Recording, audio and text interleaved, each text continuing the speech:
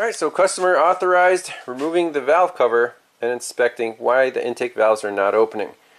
Let's get it done. Let me peel back the onion here and place your bets now. What are we going to find under the cover?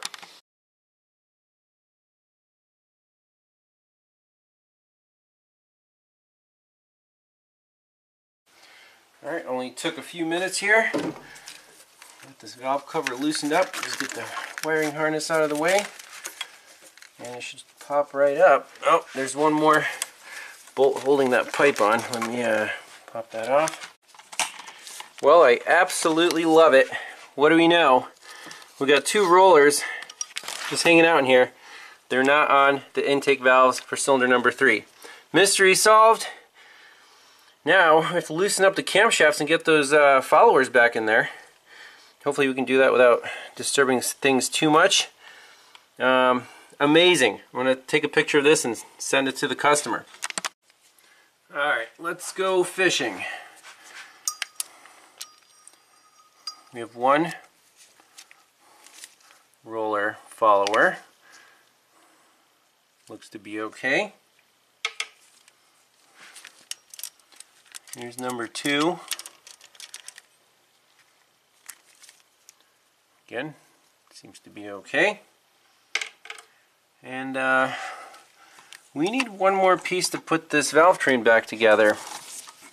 That would be the valve stem cap on this valve. You see, this one still has it, this one does not.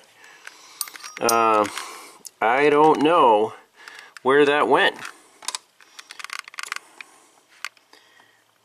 I'm going to take a closer look in the head. What if it migrated and fell down one of the oil drain holes? I mean, these things are pretty small. Maybe we need one part that we don't have. Alright, so the path of least resistance here is just to loosen up all the cam caps so the cams can lift up a bit so we can squeeze those rollers back in. So for now, I'm just going to put one back in so it'll run at least halfway decent so I can drive it in and out, and then we'll have to go to the dealer and get a replacement cap for the missing one. So that's unfortunate that some parts will be required, but no way around it. I want to fix it right.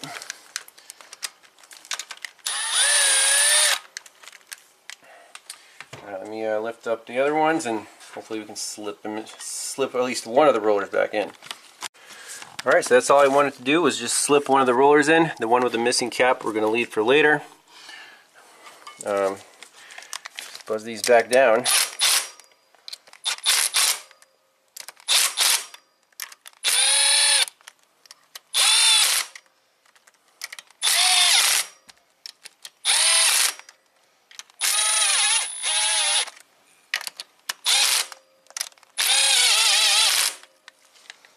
And should run a lot better.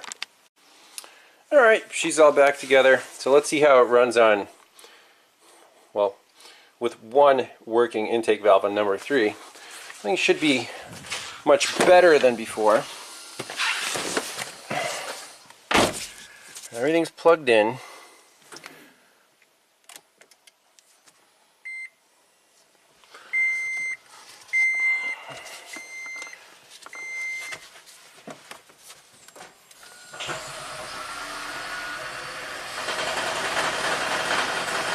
Still a little rattly.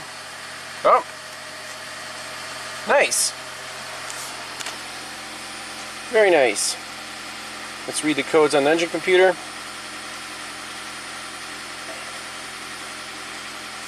Clear all DTCs. No DTCs. Much better. So, go to the dealer, get that last little stem cap, pop that in. Holy crap, it's smoking. Must have been some fuel built up in the exhaust. Yeah, we'll be right back.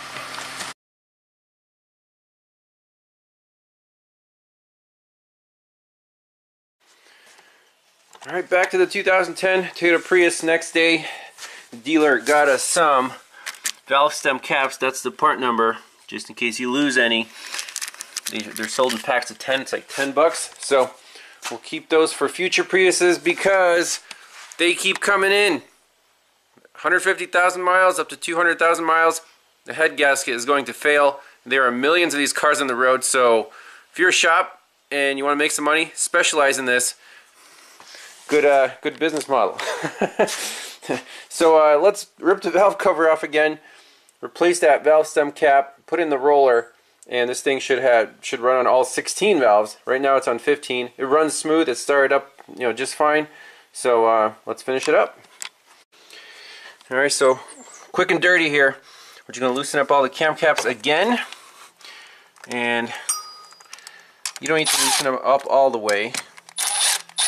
Just enough to get the roller in there. Make sure these lobes, whichever one you want to change, are facing away from the valve, and just gently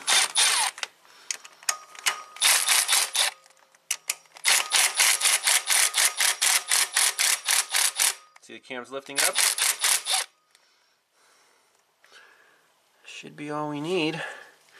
Let's try to slip it in there. Alright, so I got the brand new valve stem cap right there. There it is.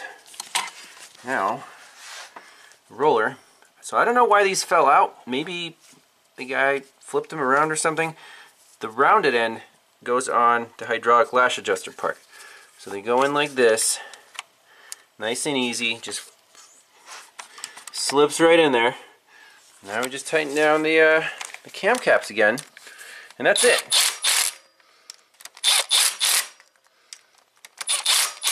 Evenly.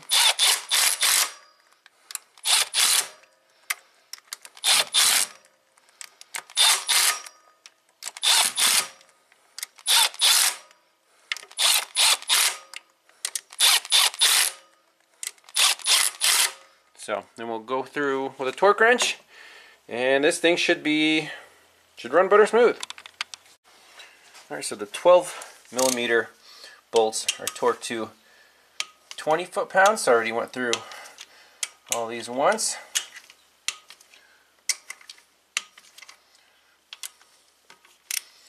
Start with the middle and then go to the outer ones.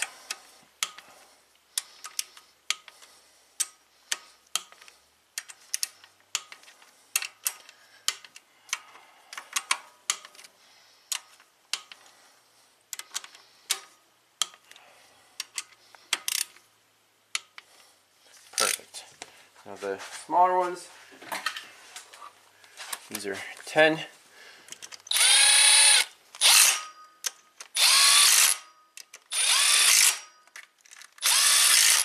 And impact is fine. 7 foot-pounds.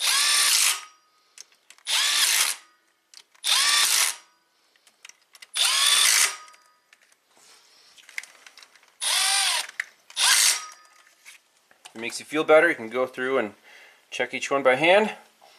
And yeah, we're almost done. Alright, she's all back together. Those are all the parts that I had. The owner will take care of the cowl and the wipers and stuff. Coolant level's good. Oil level is fine. That's fresh oil. Alright, let's rescan it, clear all the codes out, take it for a spin, make sure it runs perfect. Alright, we got a clean bill of health, except for this weird exhaust heat management warning detected. Let's clear that out. Okay. Yeah, let's fire it up. Boink.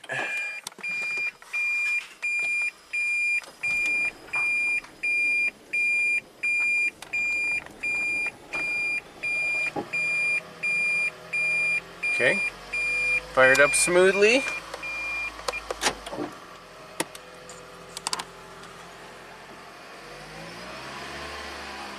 No blue smoke like last time. All the cylinders are breathing. Let's take it for a test drive.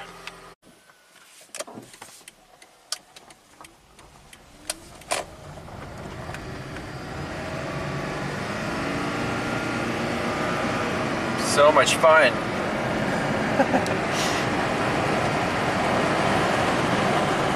Can't really feel the acceleration, but it's there. Seems to drive just fine.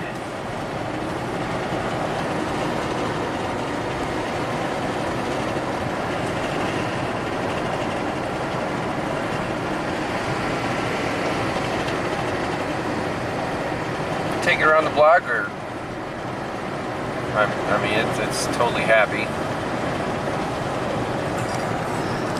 So to wrap it up, the owner almost did 100% on the head gasket job. Just messed something up with those two rockers on cylinder number 3 intake valves. So they just fell out and they're laying in the head. Okay, not the end of the world. It's running smoothly, no damage done.